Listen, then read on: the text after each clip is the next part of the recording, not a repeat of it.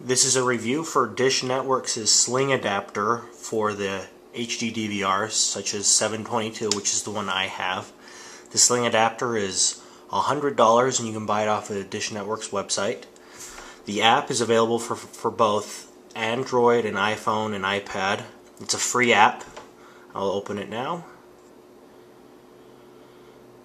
As you can see, it is not a perfect app. It just did not open, so I'll have to open it again.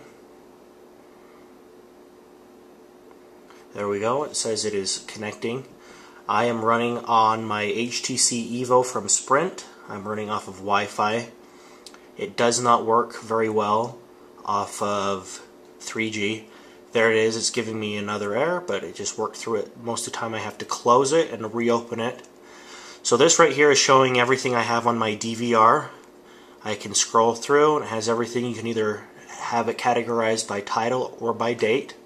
If you want to watch something, we'll watch Glee, just click on it.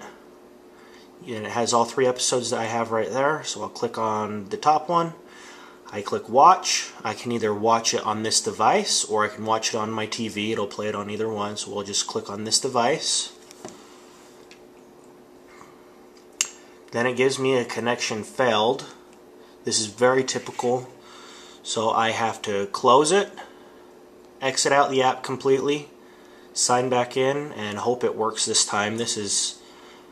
I just recently downloaded the latest update for this app, which came out this week. It is May 26, 2011.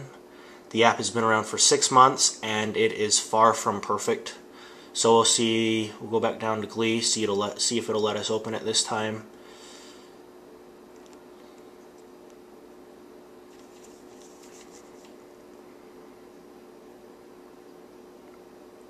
Nope, it will not let me open it. If I try back in a half hour or so, it will probably let me do it.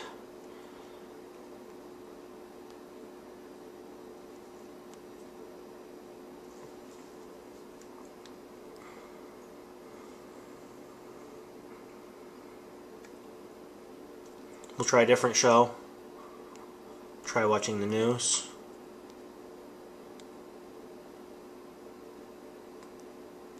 See, it didn't work that time.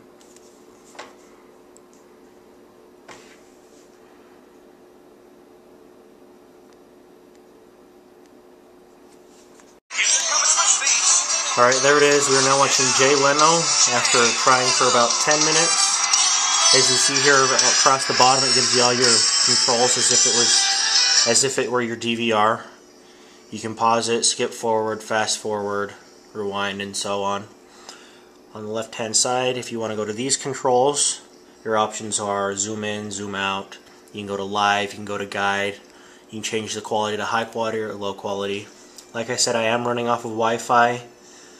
The high quality is okay for a phone. It's nowhere near as good as Netflix is, which I would compare it to. But it's good because it's a free app. So we'll click play. Now if we want, we can push pause. Or push play and it'll start back up after a few seconds.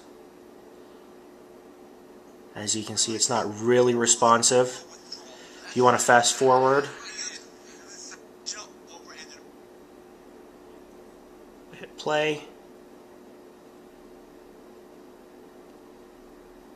As you can see, it takes a very long time.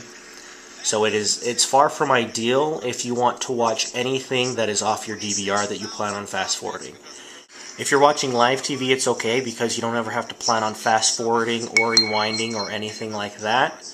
You're just going to watch it live, so you don't get the frustrations of trying to fast forward or anything. So as you can see there, that's the DVR. So we'll go back. Now this is just showing me what I was watching, so I can click menu, click on guide,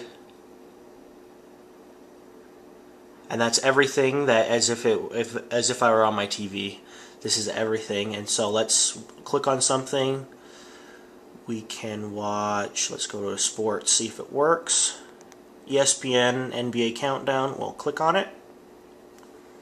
We can either record it or we can watch it. We'll click watch.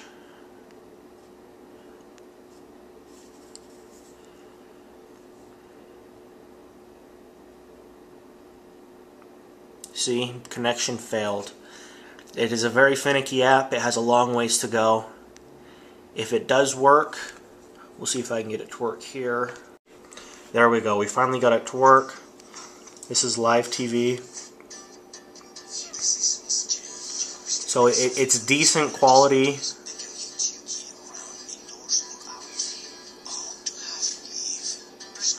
You can also, if you want, you can go up to the controls. You can pause the live TV.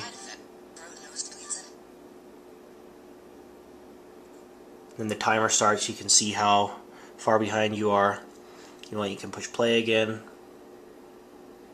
You can see it takes a very long time. But there you go. And that is the app. So the pros of the app is that it is a free app.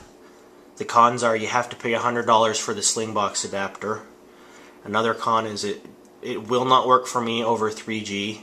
The quality is so poor, and half the time it kicks me off.